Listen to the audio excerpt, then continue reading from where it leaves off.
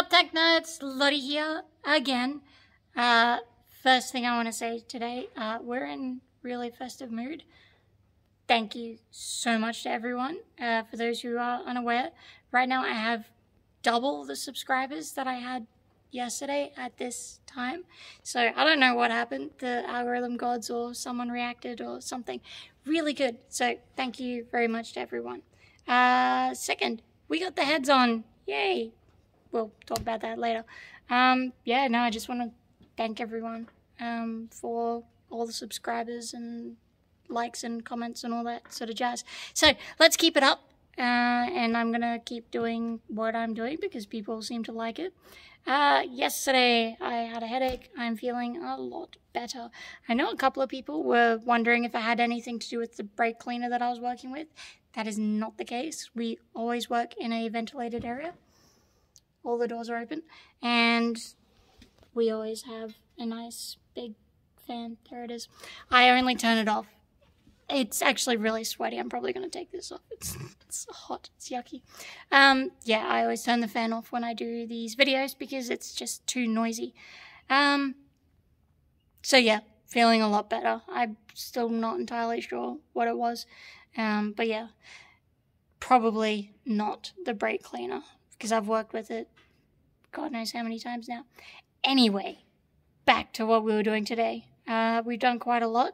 I was going to talk about a lot of things. Decided I'll probably do that tomorrow because we put the heads on. Now, why have I not filmed it? It is annoying, time-sensitive, tedious process, and there's only two of us, and you generally need two people. We can do it with one. But two people is good, and well, we're being paid to do this, so time is money. But I can still explain it, and I might try and see if I can do before the other one, but I've got lots of training aids. Let's get into it. I'm on my chair. It's the noisy here. So there you go. That is head on one side of the engine. They're all torqued up. All the head bolts here, all nice and good. And more importantly, we have a nice seal, so you can see just how essential everything is. So for those uninitiated, there are no head gaskets on Meteor engines. They are all done with seals, which are these little ones here. Yeah, all the way through. No head gaskets on them. I'm sure someone somewhere might have one day made up a head gasket, but the number of people actually doing anything with meteors is sort of between common and not worth doing. So I doubt anyone actually has them. But we've managed with all the seals that we have. We use the gantry down here and our special little tool, so we just put those on these bolts here, and we just lower it down, millimeter precision, just tapping here and there. Sounds a lot easier than it actually is, and we will get into that right now. So here is our dead engine.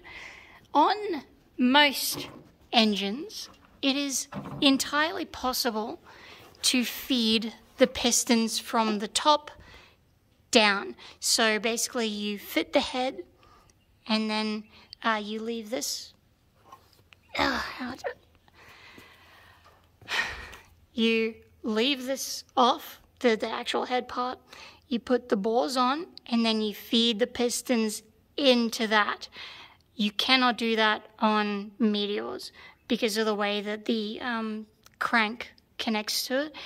You have to feed the pistons through the sleeves, bottom up, which means you got to do it by sliding the heads down. Annoying process, but there are ways. So I will bring you back over to my teaching assistants. That's just my wheelie chair. Okay. Broken piston number 1 and broken piston number 2. Why are they broken? Our control rings are broken, and I think the combustion rings.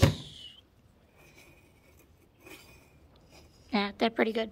Regardless, yeah, these, they get super brittle, and we just can't get new ones all that easily. But we've got enough. Anyway, enough of the rambling. How do we sort this out? The bottom one is quite easy. You simply get a pair of pliers. You can just see the little oil wells right there. Pair of pliers, squeeze them together like, it's really hard to show. Basically, just pinch them together. And then as the sleeve, here's one of our sleeves. It goes like so. Obviously, our control rings cannot fit under there without a little bit of compression. It sounds quite a lot easier, but this is, you know, without the heads attached, and it barely goes on. So what do? We make up a little collar.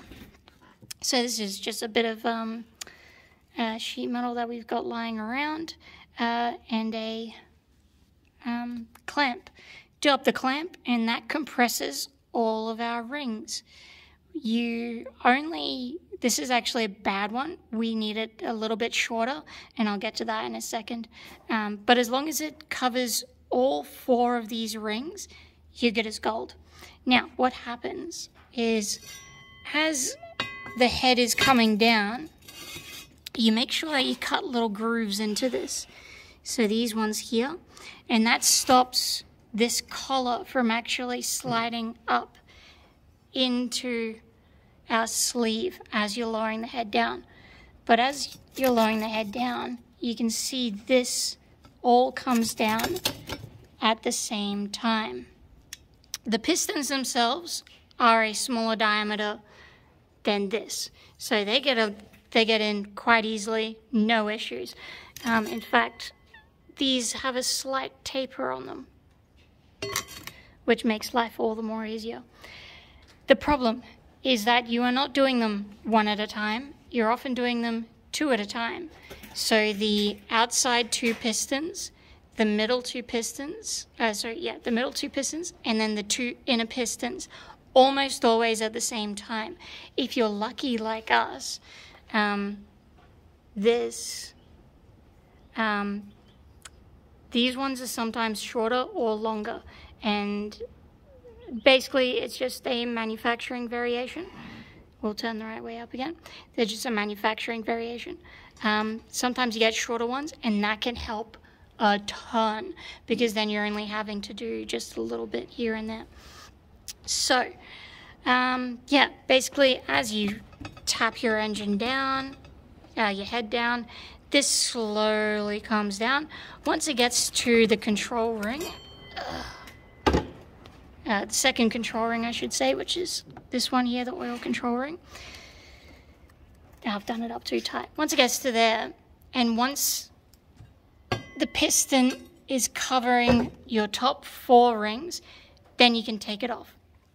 Pull it out, and then you just continue to lower the heads. Now you do this back and forth, back and forth, back and forth across all of the pistons, making sure that you don't put too much pressure on any one of these, because they will break, like this one here. They are very, very brittle. Yes, sometimes you can get, there are piston ring removing tools, but these have all been used, and that sometimes just puts enough stress on them that they become too brittle to remove. They're perfectly fine to put back in the engine as long as they are not broken. So that's the way we do it. Yeah, there is a very subtle art to doing it, but I think we manage quite all right. Well, of course we do. This is I forget how many we've done now. So yeah, that's the way we do it. But yeah, these need to be a little bit shorter, because what does happen, by the time this reaches here, the bottom is starting to compress, starting to press on this bottom control ring, and that can fracture it as well. So you realistically, if you make a band up, you only need it to be as thick as these 4 rings, which is what we used over there. So yeah, this is just a yucky one that we had lying around. So yeah, that is how you install the heads on your Meteor engine. So hope you like that little rambliness. Again, I'm just amazed that so many people are watching. But yes, we thank you, and definitely keep doing what you guys are doing, because I'm going to keep doing what I'm doing. So hit the like, subscribe, comment. Now that I'm getting a lot of comments, I'm definitely I'm still trying to keep up with answering questions. If I miss it, I do know my little app, it doesn't let me know if you have replied to a comment of mine. I do try and scroll through, but there's a lot. But I am definitely still answering questions. So ask questions, and I will try to answer them. And we will see you tomorrow. Bye.